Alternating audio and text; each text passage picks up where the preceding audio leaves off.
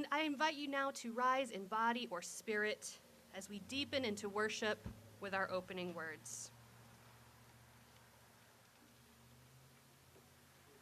Come, all who are weary with grief, heavy with loss, or exhausted by the strains of life.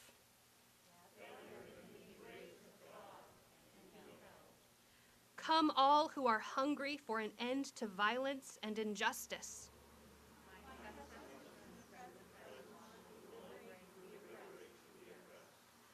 Come, all who are searching for belonging or purpose.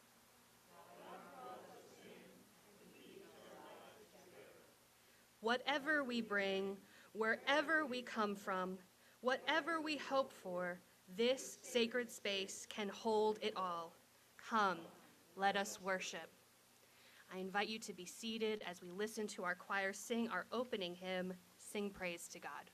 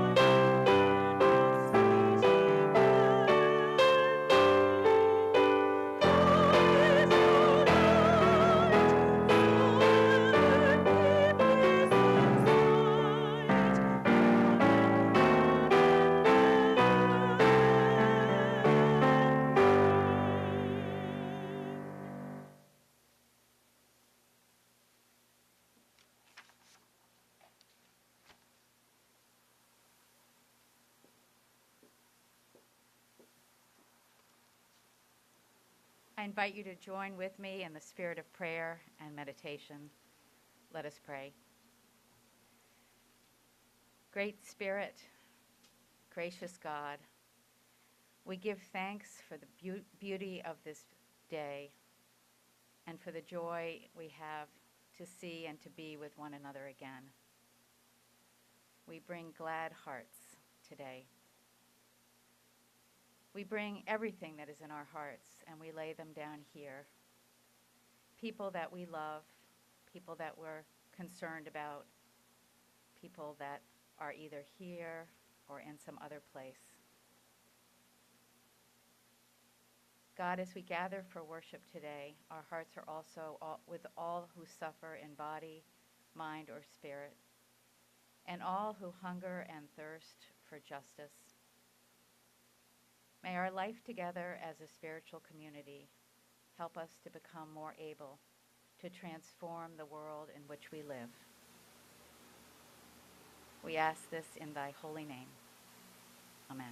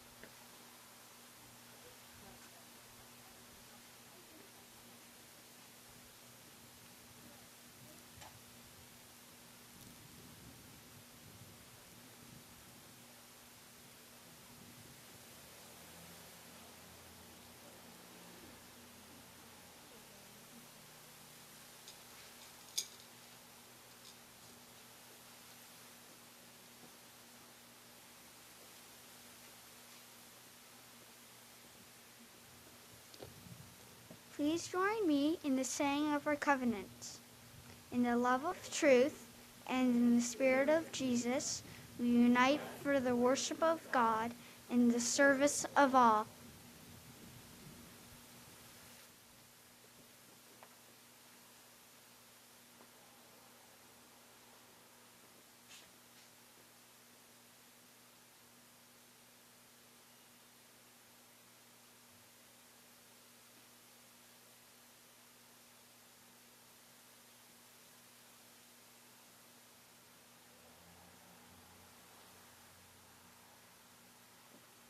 Good morning. This morning in the Time for All Ages, Margaret is away, and it's my privilege and pleasure in representing the Racial Justice Journey Steering Committee to welcome again this week our distinguished friend and First Parish member, Ray Shepherd, who is going to share something very special with us, definitely something for all ages. Ray says on his webpage that he was very bored with history in middle school and high school when he was studying it, but that he found the stories told to him by his mother, true stories passed down from her mother and father, absolutely spellbinding and worth telling to his own children. So now Ray has, after a career as a history teacher and a book editor, Ray has now turned to writing spellbinding stories of his own about people, true stories about extraordinary people who found the courage to face dangers and just the grinding hardships of every day in their quest for justice and freedom. He's going to share one of those stories with us, and he hopes, and I hope, that you will be telling this story to your family members, to your children and grandchildren. This is the book that he's going to share with us, and it's available in the Stearns room after the service.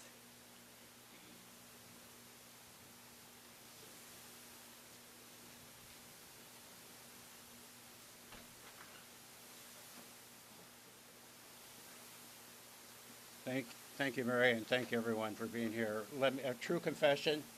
I write for young readers, age 3 to 103.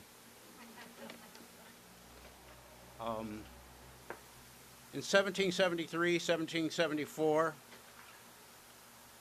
farmers in Lincoln, Concord, Lexington felt that they had a natural, God-given right to liberty and to freedom.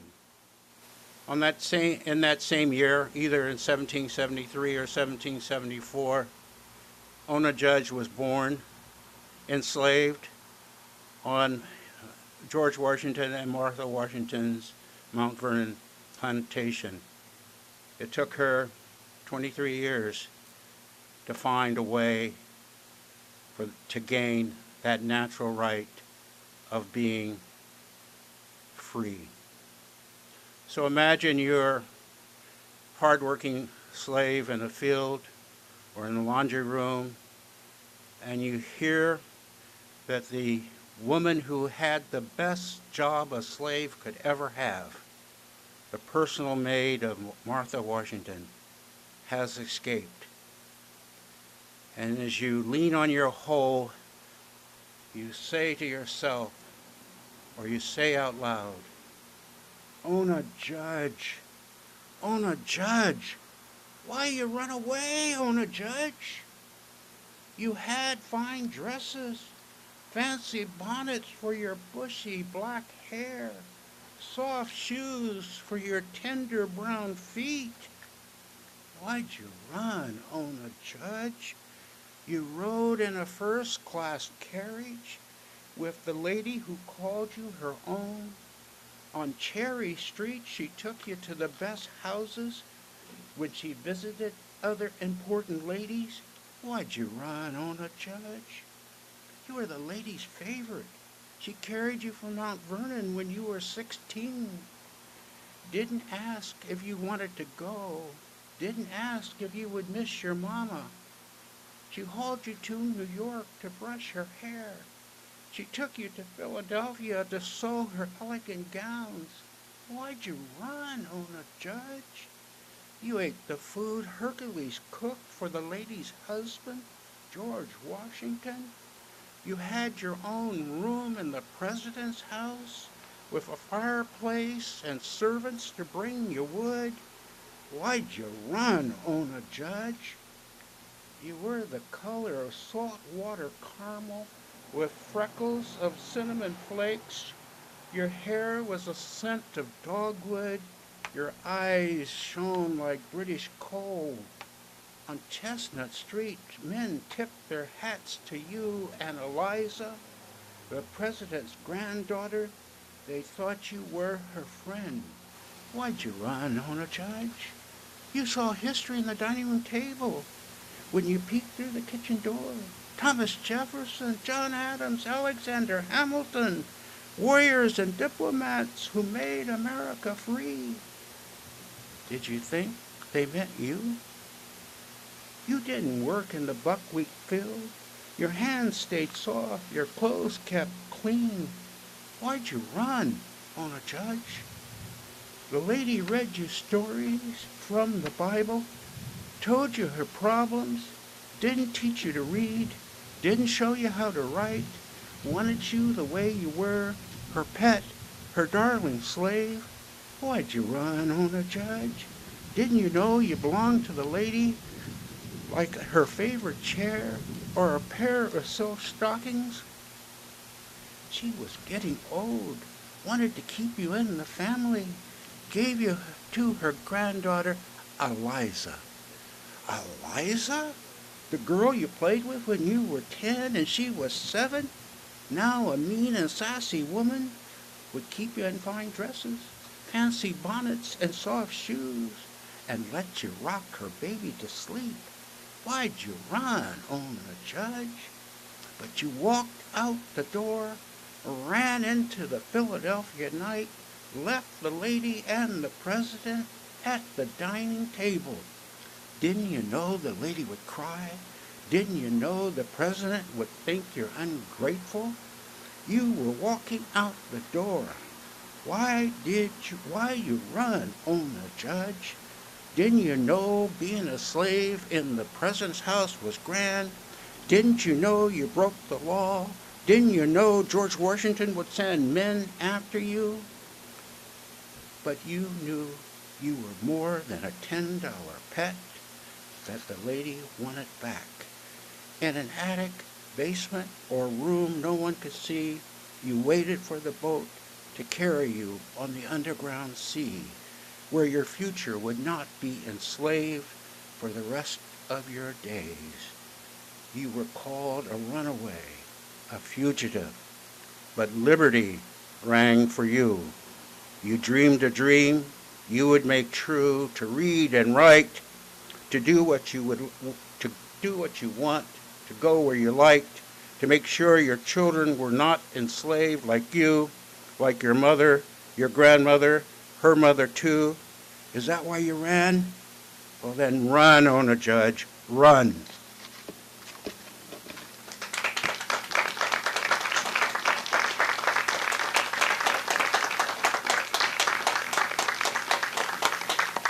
Thank you, Ray. We are now at the time in our service where some of us, the children and families, can go up the hill for RE.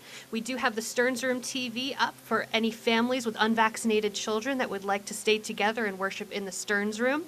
And the rest of us, adults, vaccinated adults, will go into the sanctuary to continue worship. And when we do ask that you please stay masked throughout the indoor portion of our service with your mask covering both your nose and your mouth and fitted closely to your face. Thank you. And we're going to do this like we did it last week. This is reverse wedding order. So we're going to start with the back row, and when they're gone, then the next row forward, and that. So please maintain your distance, wear your masks. We'll see you inside. Thank you. I invite you to join me in our responsive reading, saying the italicized portion. People say, what is the sense of our small effort? They cannot see that we must lay one brick at a time, take one step at a time. A pebble cast into a pond causes ripples that spread in all directions. Each one of our thoughts, words, and deeds is like that.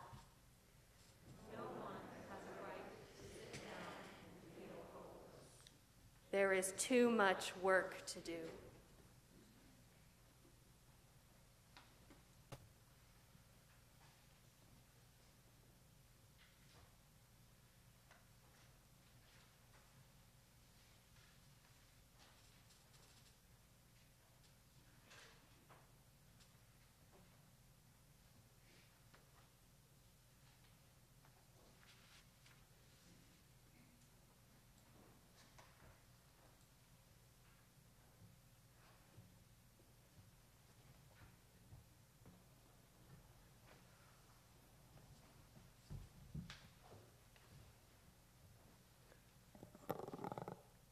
We welcome now to the time in the service that we set aside for silent and spoken prayer. In preparation, we will hear the prayer hymn with the soloist and organ. Following the hymn, we will have 2 minutes of silence, followed by a reading of the prayers that have come in through the chat room.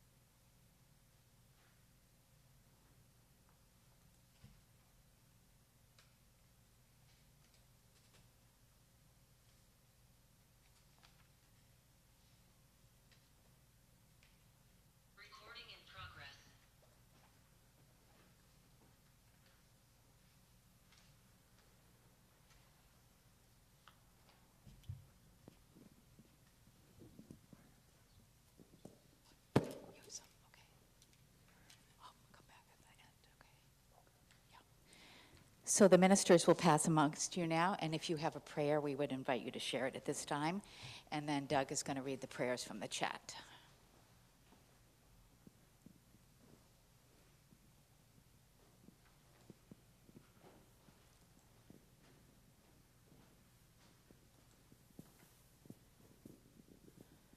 I'd like to say a prayer for our friend Wayne Dupre and his family, as he is struggling to figure out quite what is causing his epileptic seizures.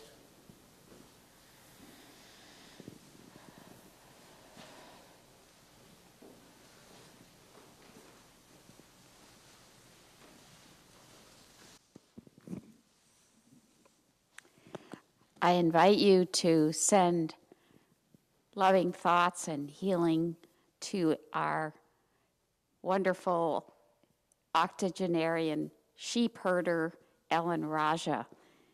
Ellen fell about a month ago and broke 7 ribs. She's been in the rehab at the Commons, but she's coming home to her home tomorrow. So anyone who knows her, I'm sure you'll find a way to reach out to Ellen.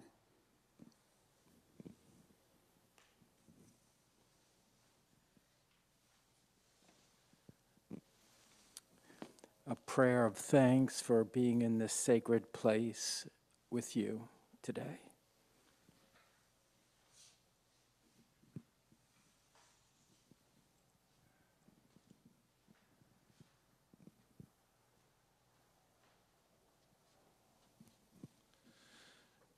And 2 prayers from chat. The first, prayers of strength and comfort for my friend Janice as they mourn the loss of Janice's father at 98 years and 11 months, a life so well lived and therefore missed so very much. Second prayer from chat, for all those who are spending every waking hour trying to preserve democracy.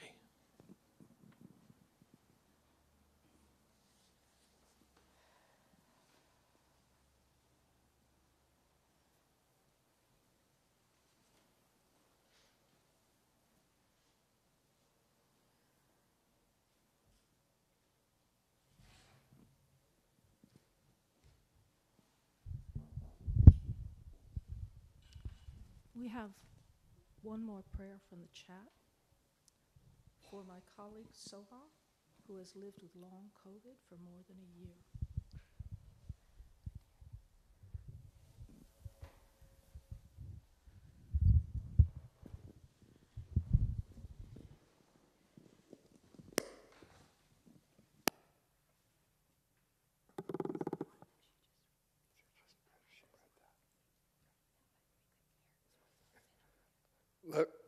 Let me take a moment to reread that last prayer because I know the microphone didn't work. From Ben, for my colleague Soha, who has lived with long COVID for more than a year.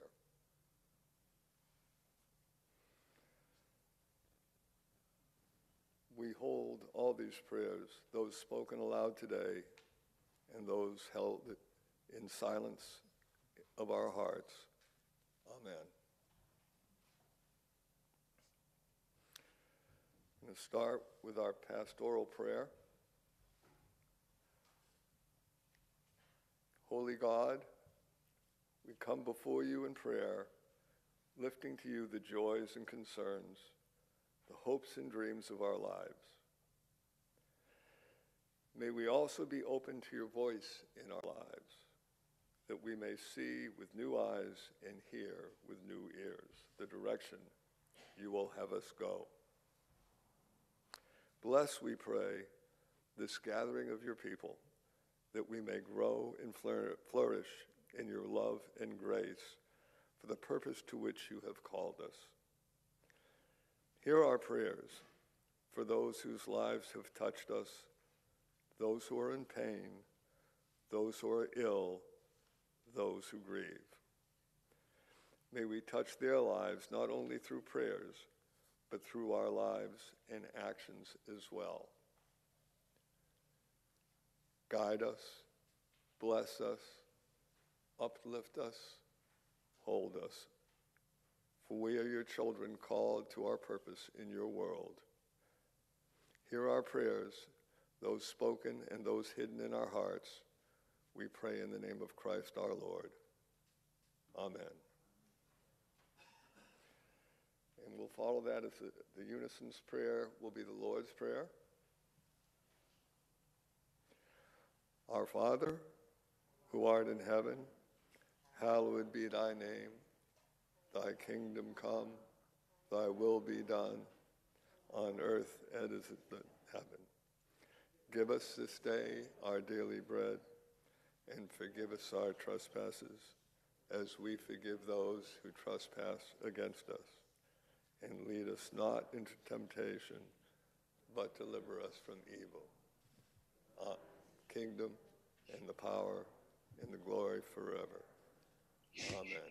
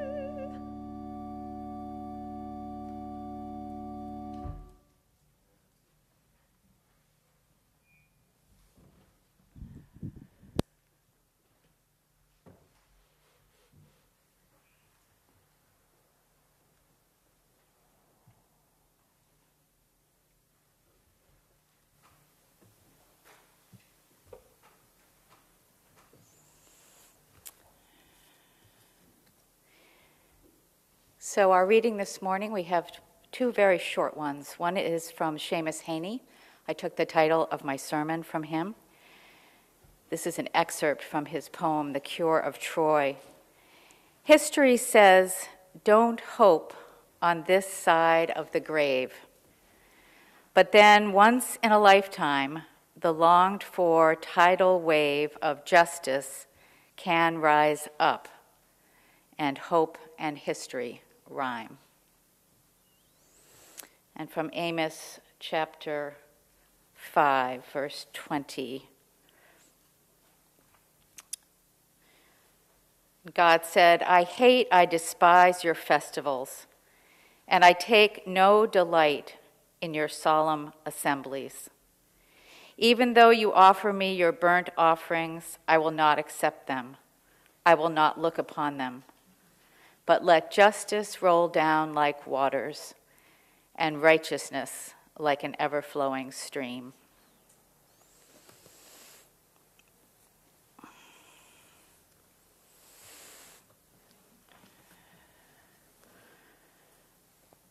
A lot of things up here on the pulpit this morning.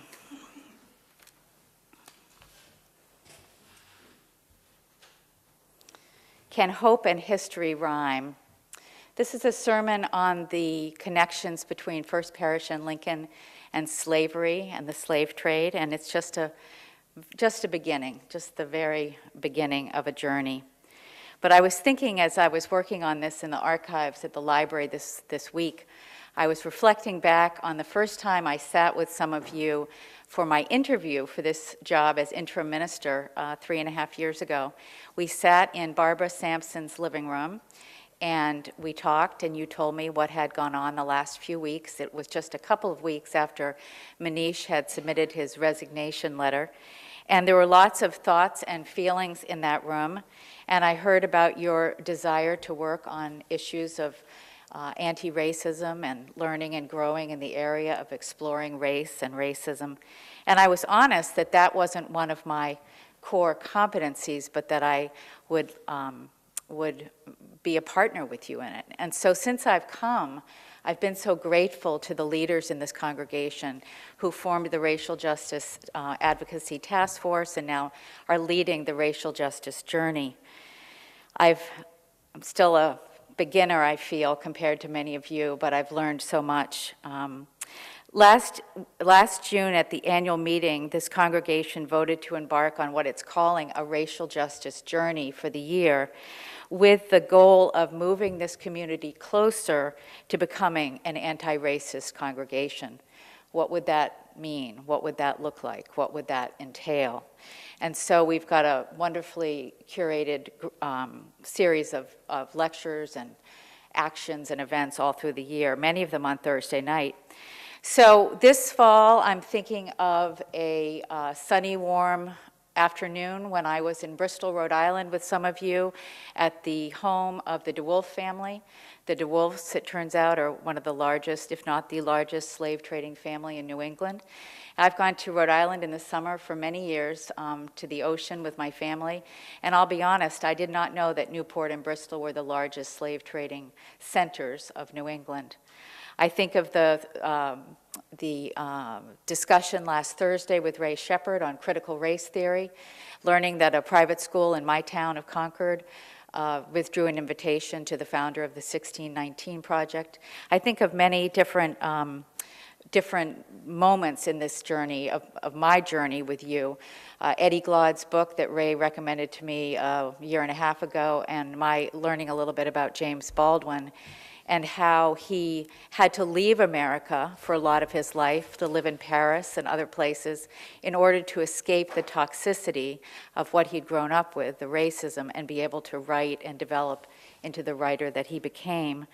And also how he was somehow able, even through his own depression, struggles with alcohol and suicide, he was still able to stand in what he called the ruins and name the truth about what he thought and what he believed was the big lie of white people being superior to black people in America. So there have been many moments that stand out for me this week as I delved into this research. So I took another step. I went into the archives. There are so many good books. I really didn't need to go to the archives. There's Elise Lemire's book, Black Walden, which is about slavery in Concord, but of course Lincoln was once, this land was part of Concord. There's Jack McLean's book on Lincoln. There's Charlie Styron's book on the origins of this church. There's that wonderful lecture Elise Lemire gave for the Bemis lecture, I think about a year and a half ago, about slavery in Lincoln. But I always have to see for myself. I don't know why, but you know, the book says there were these baptisms. I have to go back and look at the actual record book in the library. And as a minister, I've kept these records over the years. Ministers keep records of baptisms and marriages and funerals. And so I went back and I looked at some of the original records of the church. So there's really three parts that I'm thinking about this morning. There are those records from the 18th century when the church was founded and the connection with slavery. And that's what I'm going to talk about today. And then the next two parts, which I hope I'll get to later on in the year. In the 19th century, what was the preaching like in this pulpit, not in this church, on slavery? And then finally, the issue of finance. How much of the money that was donated to First Parish in Lincoln over the years, beginning in the 18th century but continuing on up, how much of that had connections to the slave trade? So I've preached a lot of sermons in my ministry about the heroes and the heroines, the abolitionists, people like Theodore Parker. I've never preached a sermon on the connection of a church with slavery. But as you probably know, it's something a lot of churches in New England and around the country they're looking into now. And so this isn't unusual, what we're doing here. We're part of a much bigger movement. It isn't easy history. It's easier to preach a sermon about someone that you can talk about their courage and their truth-telling. It's tender. It can be difficult. It's not meant to inspire guilt or shame or anything. It's just simply, I think it's important that we know who we are and where we come from. I think that in my own personal life, and I think it in communities as well.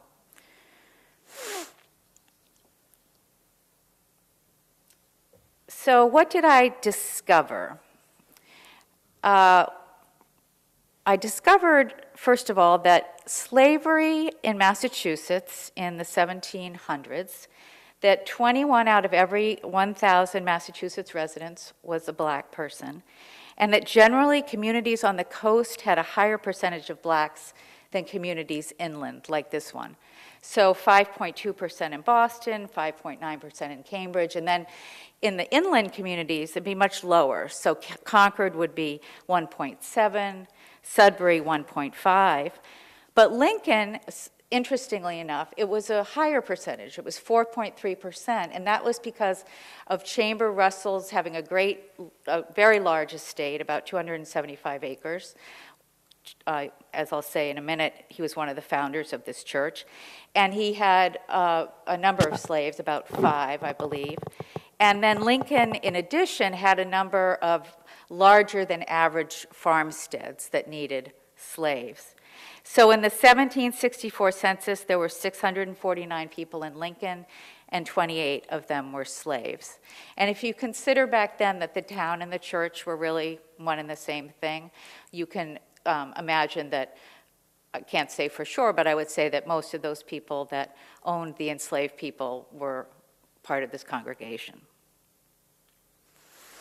So as I said, I went back to the archives, to those creamy tan pages of those old ledgers with the dark brown ink cursive handwriting. It's often very hard to read, and so I'm grateful to Charlie Styron. You can read his typed notes for his book, and Margaret Flint made a typed transcription as well.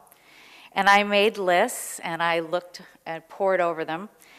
When you think back to how this church was founded, you'll remember that in the 1740s in New England, a lot of the communities in this area were splitting off from one another. And Concord was a great, large, massive land, really. And the people in this part of Concord, the part that's now Lincoln, they didn't want to travel across the muddy, snowy roads in the winter to go to church in Concord. They didn't want to pay the taxes to support the minister if they weren't actually going to church in Concord. And they started to gather in Edward Flint's home and other homes and worship there. And the other thing that was going on was they didn't like the minister in Concord. He was a man named Daniel Bliss. He was a New Light preacher in the Great Awakening. There were New Lights, emotional, pietistic, revivalist kind of preachers, and there were the Old Lights, more conservative, more settled. Well, a lot of the people here in Lincoln did not like Daniel Bliss and the New Light strand of theology. And so they kept trying in the 1740s again and again to petition the General Court of Massachusetts to split off. They tried 3, 4, 5 times. And finally, in 1746, after 10 years of trying, they were successful. And they were given permission to break off and become what was called a second precinct of Concord, Weston, and Lexington. And that was the original beginning of Lincoln. And they met for the first time in Edward Flint's home in 1746. And there were really 3 meetings that I looked at that were important. Because what I did is I looked at who went to the meetings and who among those people owned slaves. So there was that original meeting of the second precinct in 1746. There was a second meeting about a year later in 1747 when the builders of the church had been built. Edward Flint gave the land. They gave the building officially to the second precinct. I looked at the people that were at that meeting. And then finally in 1848, 25 men got together and constituted themselves a church and said they wanted to find an Orthodox gospel minister and demean ourselves both towards God and man as becomes a faithful church of Christ. I'm sorry, that was 1747. So I looked at these lists of people. So these are all the town founders. They're the deacons. They're the people that are going to make this new town and this church possible. And of course, in those lists of names, Brown, Brooks, Wesson, Garfield, Pierce, Flint, Parks, Wheeler, etc., many of them owned slaves. So so Joshua Brooks and Nathan Brown, for example, they were some of the town founders and deacons. Jonathan Gove and his son John Gove. All these people had slaves, and one way we know that is they brought their slaves here to the congregation to be baptized. So there were 13 baptisms done at First Parish in Lincoln of members, deacons, bringing their slaves, usually children, to be baptized, and we have a list of those names and those dates. And then there was a man named John Headley. Back then, if you were the richest person in town, you got to pick your pew. You got to be the first person to pick your pew. So John Headley was apparently the richest person in town in 1748 or 49, and he got to pick his pew, and he also owned enslaved persons. Chambers Russell is a name many of you know, the Chambers Russell Codman estate over on Codman Road. His family had made its money in slave trade. They had plantations in Barbados and Antigua. And he was part of those early meetings to found the church. And in 1754, when Lincoln was incorporated as a town, they elected Chambers Russell as the moderator, the first moderator of the town of Lincoln. And he also had a role in naming the town. He named it Lincoln because his grandfather had come from Lincoln, England. And interestingly enough, one of his grandfather's slaves was also named Lincoln. There was Timothy Wesson, one of your early deacons. He was a housewright and lived right next to the meeting house, which was located at the top of the hill where the stone church is now. And he was given a slave by Chambers Russell, and in turn, when his daughter Abigail married John Cumming from Concord, an up-and-coming young man, Timothy Wesson gave his slave, whose name was Brister, to Abigail and John as a wedding present. And Elise Lemire has written extensively about the Cumming family and about how John Cumming was able to become the gentleman, the Harvard donor, the leader that he was, in part because of the slave at home doing the work to allow his family to become what it became. And she has a wonderful work on John Cumming. Finally, Edward and Ephraim Flint. Edward Flint gave the 1 acre of land that made the meeting house possible. He and his wife, Love Minot Adams Flint, owned slaves. Ephraim Flint, his nephew, who gave the land that allowed the burying place to be for the first burying ground for the church. Ephraim Flint also owned slaves. And finally, the first minister, Reverend William Lawrence, and his wife, Love Adams Flint, the stepdaughter of Edward Flint, they owned slaves as well. And so when William Lawrence came here in 1848, when the church was first gathered, he would stay for 31 years. He had a great farm at the top of the hill. He was a farmer as well as a minister. And he was the one who performed these, wrote in the record book, performed these 13 baptisms of enslaved people, as I said, mostly children, in the church between 1752 and 1770. There were 2 marriages and also several instances written down when a slave would own the covenant, which was a particular thing back there in New England. So my discovery this week took me, as I said, mainly into the 18th century. The records toward the end of the 1700s start to sort of, there's no more records of baptisms or anything like that. And I'm really looking forward to Don Hafner's lecture, which will be next Thursday evening at 7 on Zoom, because he is a historian, I am not, and he is going to be also looking at the 18th century of blacks living in Lincoln. So slavery was abolished in Massachusetts in 1781, and so some of the questions that still are on my mind that I want to explore. What happened to the enslaved persons living in Lincoln after 1781?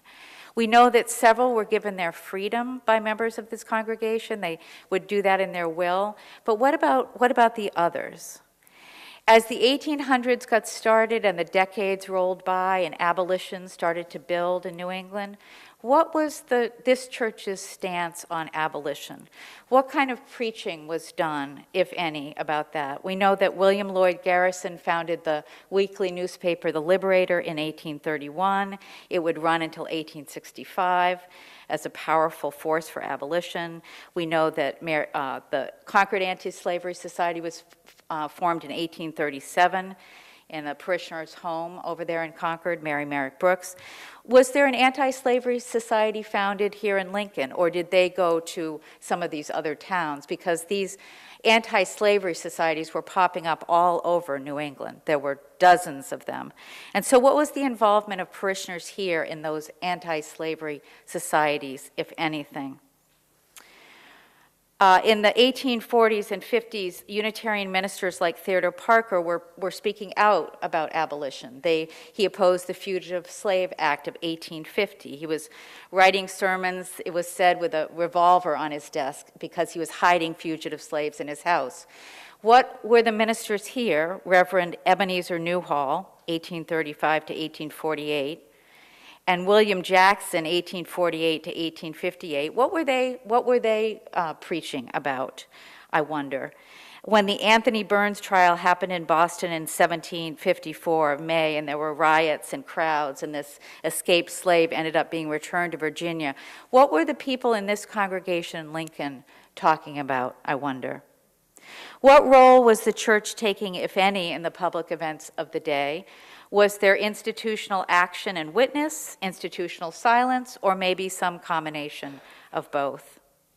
And finally, the next biggest, not the biggest, but another area that is still a question and an area of future discovery and exploration for me is finance. Who were the people who donated to support the church in those early years, 1740s, 50s, 60s, 70s? Was there a connection of that money to the slave trade? And as time went on in the 1800s, what kind of connection was there between money made somehow in the slave trade? And of course, we live in New England. I mean, I grew up in a church in Boston, King's Chapel, that has enormous connections to the slave trade. They have a very large endowment, and a lot of that endowment is from the slave trade. So those are the questions that I'm looking forward to exploring, hopefully with some of you in the weeks and months to come.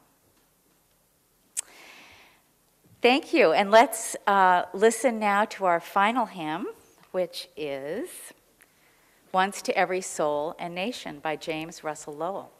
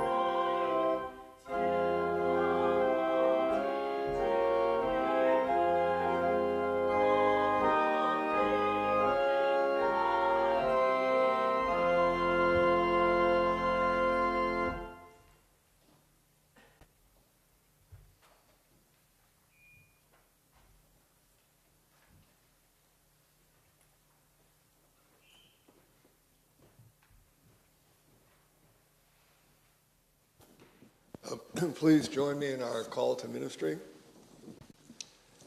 We go forth from the worship of God to be faithful to the vision of Jesus, to affirm each person's dignity, and to cherish the living earth.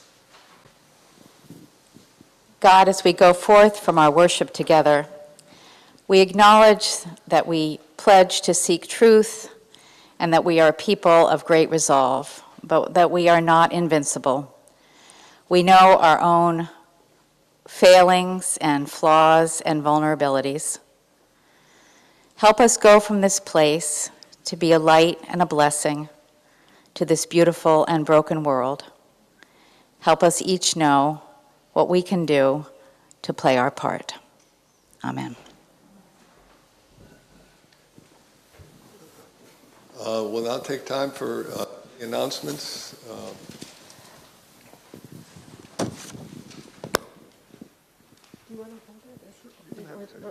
Okay.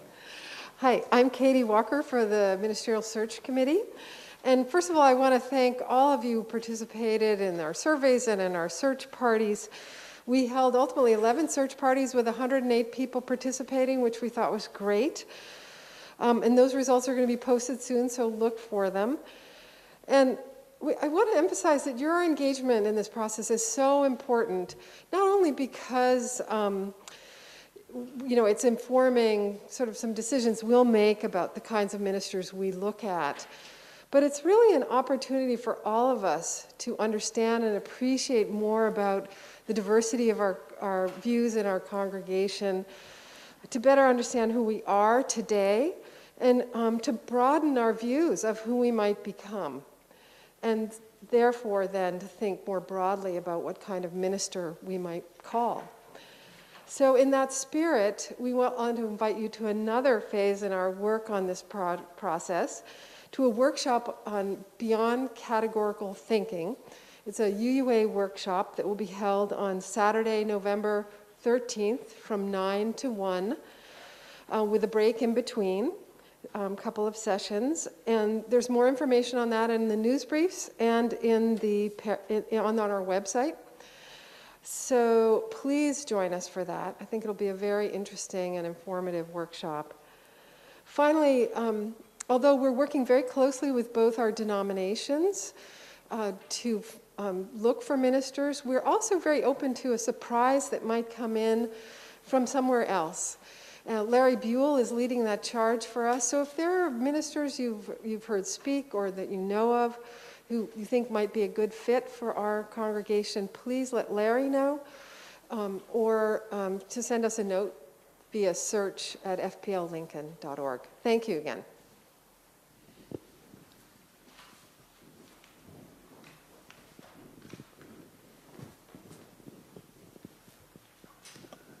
I'm Joan Kimball for the Racial Justice Journey Committee. And as Jenny said, Thursday at 7 o'clock on Zoom, Don Hafner is going to come to speak. And he's going to bring us facts and stories from the times. It should be a very interesting meeting, and I hope you can join us. It's entitled Entangled Lives, Black and White, Lincoln and its African American residents in the 18th century. And I do want to say that every Thursday night, except for Thanksgiving, we will have on Zoom a presentation, a movie, a documentary, or a talk. So please join us, and remember, Thursday nights. And you can find this information and the links on the Racial Justice Journey newsletter, which I put out every Monday or Tuesday. Let me know if you want to be on it. And the links are also on the web and the calendar and staying connected in the parish news. And Ray's inspiring and wonderful talk last Thursday was recorded, and if you missed it, it will be found on the link will be found on the church webpage. Thank you.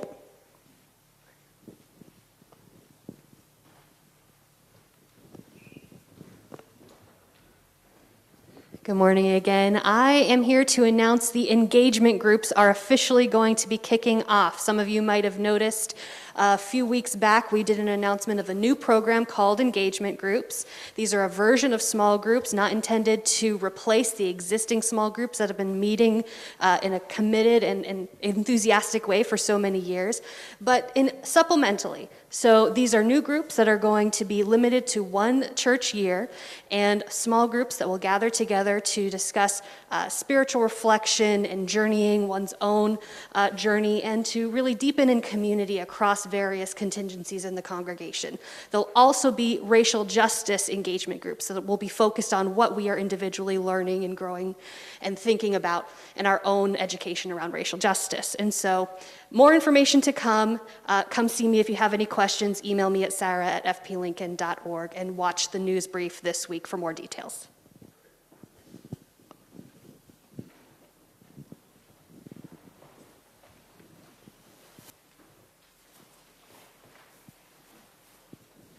Good morning. I'm Nancy Henderson for the Flower Committee, and I want to thank Liz Brown for the beautiful flowers in front of the church from her garden. We need more people to contribute flowers from their gardens or from the grocery store as appropriate. Please look for my contact information in the news briefs or on the website, and I would be happy to talk you through the process. It's very easy. Thank you.